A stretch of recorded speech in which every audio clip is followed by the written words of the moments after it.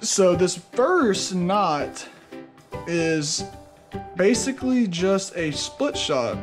So it's almost like you're gonna be freelining and you're just putting a little pinch weight onto your leader to make it as light as possible, because like I said, these sheepshead are really finicky fish. So you wanna be as stealthy as possible whenever you're targeting these guys. So I just use a simple twisty knot. I've been using this knot forever. Never seems to fail me. So pull it tight. Make sure it's tight, like so. If you guys don't know how to tie a twisty knot, it's probably best that you go and search a video, because I don't know how well you can see it in this video, but it's almost the first knot that anybody ever learns to tie. All right, boys and girls, so now what you're gonna wanna do is you're gonna wanna get your leader, which in this case, I'm going to be using 15-pound fluorocarbon leader. All right, boys and girls, so once you get your swivel on, you're gonna take about 2.5 feet of leader. Now, I'm gonna keep it kind of short just for this recording, because I don't wanna use up all my leader, it gets expensive. And all you're gonna do is you're gonna tie your hook just like this. So, I mean, if you've ever free-lined, it's basically the same setup as a free-lining. You're just gonna tie your hook to a leader straight to your braid without any weight right now. So use a simple twisty knot.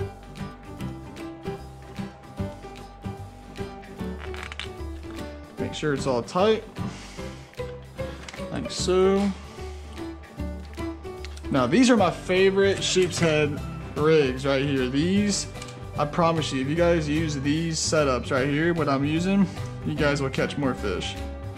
Now, like I mentioned in the beginning of the recording, I do use Carolina rigs from time to time. Depending on the current, if we have a strong current and I'm fishing deep water, I will use a Carolina rig because the split shot can't get to the bottom. But for most case scenarios, I normally just use a split shot because split shots work wonders for sheepshead. So this is your first rig, your first sheepshead rig right here. So you're just it's basically just like freelining.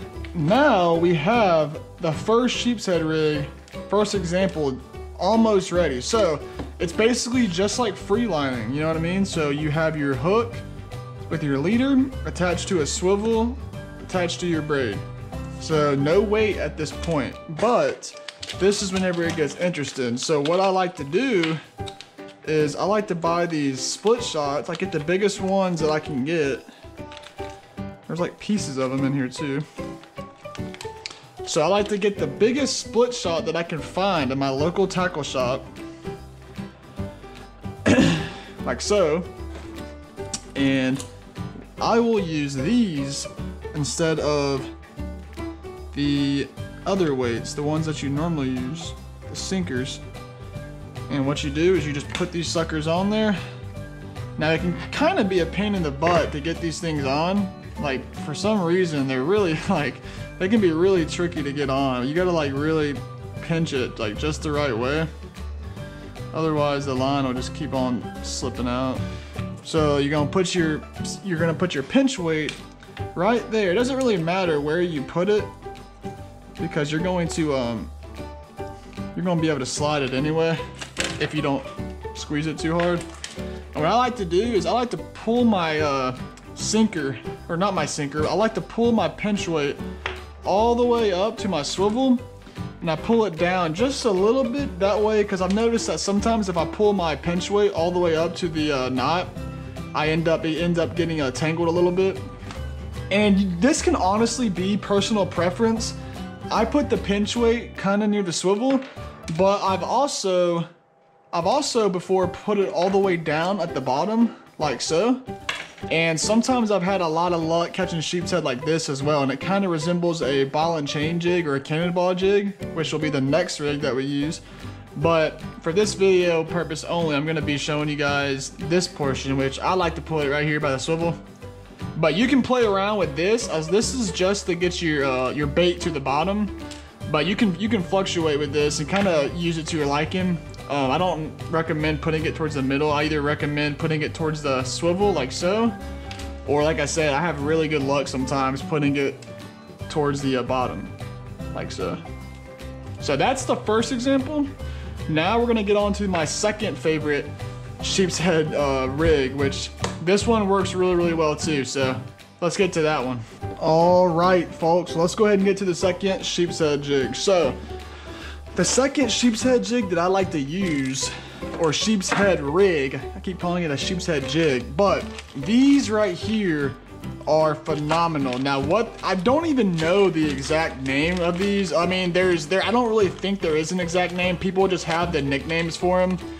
People call them ball and chain jigs, people call them swing jigs, people call them cannonball jigs, but these work wonders. I've actually used these before, and these are really good for sheepshead as well. And yeah, this cool guy messaged me on Facebook and asked me if I wanted some of these, and I said yeah, of course. And sure enough, he sent me a lot of these sheepshead ball and chain jigs. I feel like they really help you feel the bites because your bait is like right here next to your weight, so you don't have that big difference in your hook and your weight. Because if you have your swivel right here and your weight right here and then your bait right here, there's a big difference in that, so you kind of have a delayed bite feel. And what this does is this like really just gets your bait close to your weight, so you can really feel that bite. And it really helps you feel that bite a lot more, especially when it comes to sheepshead fishing. So, but yeah, I've actually tore up sheepshead on these rigs right here. These are, I'm gonna call them cannonball jigs for now. But yeah, I mean, people call them all sorts of different types of things. But if you type in sheepshead's ball and chain jig or sheepshead cannonball jig, you can actually find these online. Or the dude that sent me these, he actually didn't want to, you know, he didn't really say that I had to mention him in the video, but I'm gonna go ahead and mention him anyway because it was really cool of him to just send me all these ball and chain jigs, and for just to send them to me. He didn't even want to shout out or anything. And that's cool. That's cool. I really tend to stay away from like promotions where people, you know, they send you stuff and they send you it only because they want you to put it in a video. But since he didn't really ask at all, I'm gonna go ahead and shout him out. So if you guys want any of these jigs, you guys can also reach out to him. He made all of these and he sent me a good amount. If you guys want to get in touch with him, I just showed you guys his business card. But yeah, let's go ahead and get this thing going. So what you do is this right here, the top part, that's where you tie your line. So you're gonna put it through there, like so. And I like to use just a simple twisty knot. Been using this knot for years and it's never let me down. Well, I'll take that back. It's let me down a couple of times whenever you get it close to a pylon. So you're just gonna use a simple twisty knot like so. And then you're gonna put it, you're just gonna finish it like so.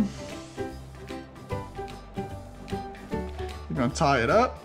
And there you go. Just like that. Then where'd my pliers go? Oh, they're over here. So this is the second sheepshead jig right here that I recommend tying. I recommend the Splitshot one. And then I also recommend the ball and chain, which is this one. And then also I recommend the Carolina rig. You can't go wrong with the Carolina rig. I've caught plenty of sheephead on the Carolina rig as well. But like I said, these two that I just showed you tend to be my favorite. So yeah. I mean, these things are really cool too. If you guys ever fish with them, they are awesome to fish with. And I really like this hook too, because some of them I don't like because the hooks are really stout. And if you're using a big fiddler crab, it's kind of hard to hook the fiddler crabs whenever you have a too small of a hook on these. But I like the way that he actually, you know, kind of gave you a bigger hook, but it's a thin hook and it's kind of like curved like this, almost like a J hook. And this really allows you to like hook those crabs really well and get a good presentation on the bait. So I hope you guys do enjoy the video. If you guys do, make sure to leave a like and let me know if you guys have any other sheepshead rigs that you like to tie. Throw it in the comment section, let me know. But yeah, I have videos of me slaying sheepshead on these 2 jigs right here, guys. So if y'all want to check them out, I got a ton of sheepshead videos that I go out there in the local Pensacola area and slay fish. So it's proof that it works. So we got the Cannonball jig, and then we also got the Splitshot Rig. So I hope this video helps you guys catch a lot more sheepshead. Like I said, if you guys want to, you guys can reach out to Jerry Yang and you know, get some of these Cannonball jigs from him. Yeah, I'll see you guys next video. I hope this video helps you all catch a lot more sheepshead. You guys send me some pictures on Facebook if y'all catch any. Be sure to check out my Facebook page in the description. Send me some pictures of sheepshead you guys have caught if you guys use these two rigs that I showed you. So hope you guys enjoy, and I'll see you all in the next video. Peace.